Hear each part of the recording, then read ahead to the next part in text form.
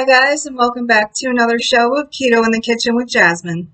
Today what we're making is keto coleslaw with salmon patties and tartar sauce. I hope you enjoy the show. The recipe should be downright delicious. Okay, so the first thing I'm going to do is I'm going to chop up this half of a cabbage, and then I'm going to add it to my bowl, and I'll take video of that and I'll show you what it looks like. Okay, so I chopped up half of the cabbage and the other half I put in a bag, and I'm going to store that in my deep freeze until I need to use it again.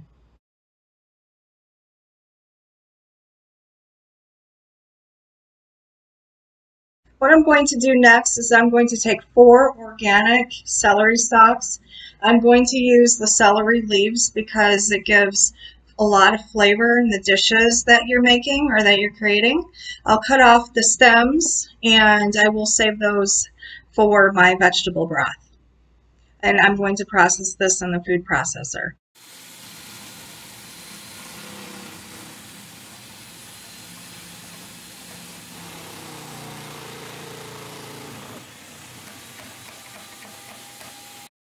Next, I put in half of a bunch of cilantro into my food processor.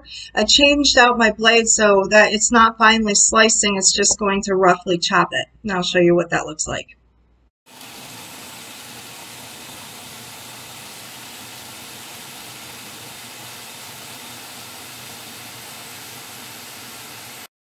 And now what I'm going to do is I'm going to add the contents to my bowl, which I already added the celery to the bowl, and I'll show you that.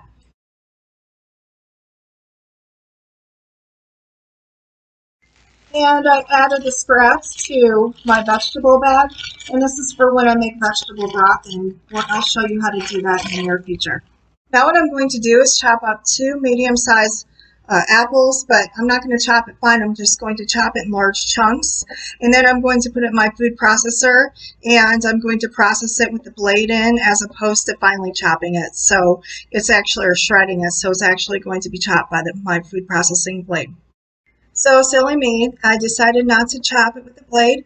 I'm going to shred it with the other blade instead.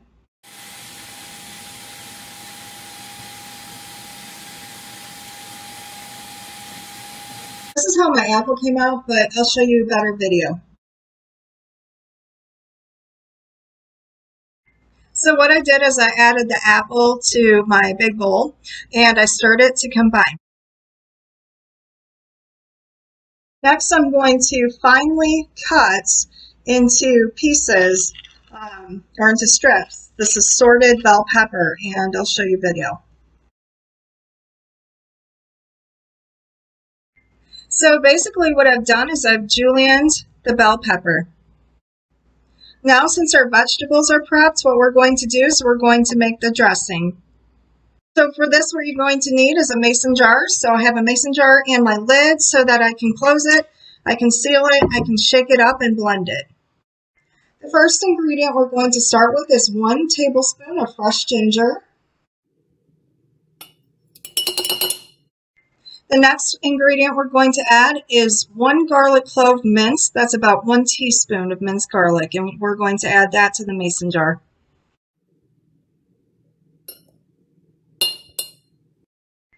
The next ingredient is 1/4 cup of apple cider vinegar. And apple cider vinegar is really, really good for diabetics, especially if it has a mother in it. The reason for that is because it has a lot of essential minerals and vitamins that your body needs. One essential mineral for diabetes is magnesium, which apple cider vinegar with the mother in it does have. And that's why we're using it. The next ingredient we'll be adding is 2 tablespoons of stevia.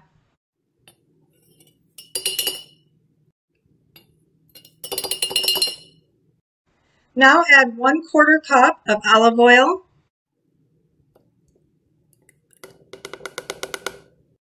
1 teaspoon of low sodium soy sauce,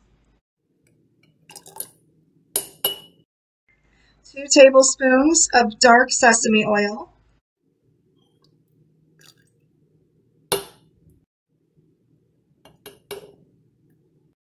next add 1/2 teaspoon each of both salt and pepper. Now add 1 tablespoon of lime juice. And next chop up half of a jalapeno. Now shake its contents in the mason jar with the lid on, and then taste it to see if there's anything else it needs.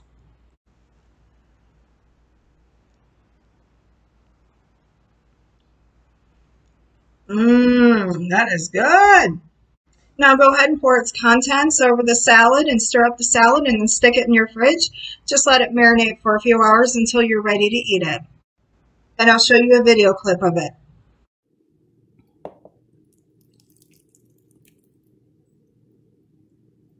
Okay, to start, what I did is I emptied 3 cans of salmon, boneless salmon, into a big mixing bowl. And I'm going to start adding the other ingredients.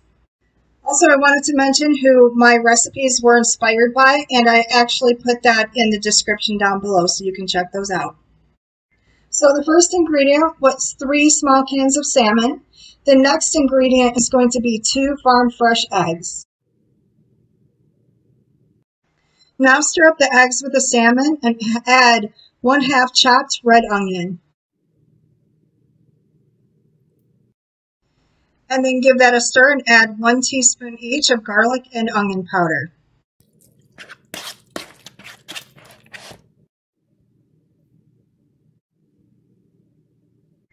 Next, give that a stir and add a tablespoonful of chopped Spanish olives.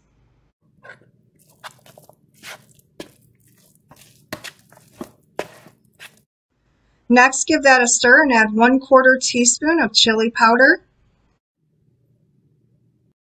Now add 1 teaspoon of sriracha, and then add 1/2 teaspoon each of salt and pepper.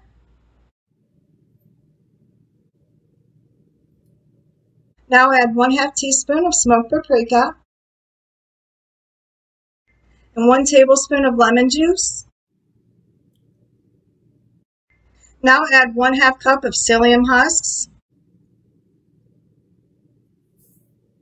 Now add 1 tablespoon of dill and 1 tablespoon of parsley. Now add 1/2 cup of almond flour. Stir to combine and then add Parmesan cheese.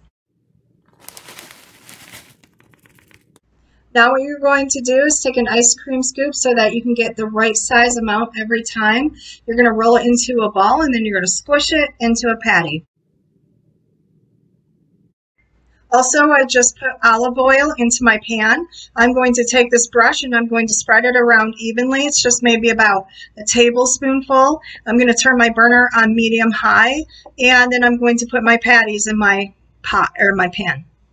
I take that back. It's probably about 3 tablespoons now that I look at it.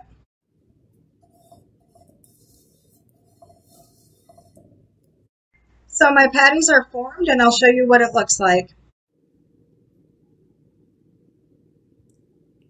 And I just put them in my pan and I'm going to allow it to brown on each side. And then I put a piece of paper towel down on a plate and then I'll plate it once they're fully cooked. This is what it looks like inside of the pan. All right, I just brought my chickens out some water, and when I came back in, and it was actually ice water that I gave them, but when I came back in, what I did is I flipped the tuna cakes, not the tuna cakes, the salmon patties over. So they're starting to get a nice brown color to them. They look good.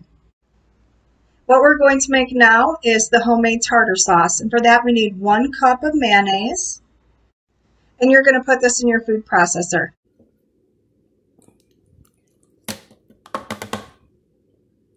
The next thing we're adding is 1 dill pickle. You can use any brand you want. 1 tablespoon of dill. 1 teaspoon of onion powder. We're going to add 2 tablespoons of chopped red onion. I'm just going to quarter this and then I'm going to put it in the food processor, and the food processor is actually going to be what processes the onion and minces it up finely. Next, I'm adding 1 teaspoon of stevia. 1 teaspoon of low sodium soy sauce. And then just go ahead and blend that up on high.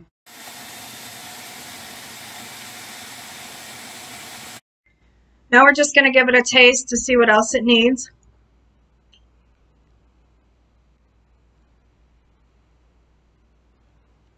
I would definitely say a little bit more salt and a tablespoon of lemon juice. That would do the trick. Okay, so there's my salmon patties, there's my homemade tartar sauce, and there's my keto coleslaw, and I hope that you guys have enjoyed this show. The recipe is listed down below. Thank you. Have a good day, guys. Bye.